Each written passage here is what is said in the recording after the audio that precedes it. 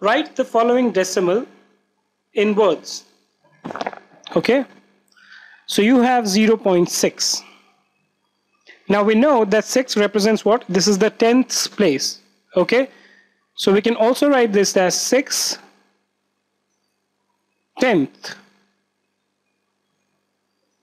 right? Similarly, as we move forward to this one, we find there are two numbers, 0 and 8. 0 is at 10th place, 8 is at 100th place, right? So this number basically represents 8 out of 100, or 8 hundredth, right? Again, we have 3 out here, but what is the place value of this?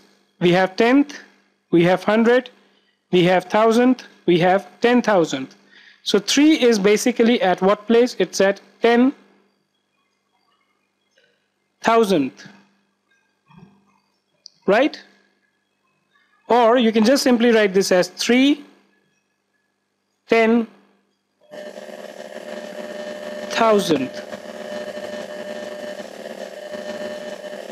right? So that's how basically you write the decimals in words. You can also have something like 0.65.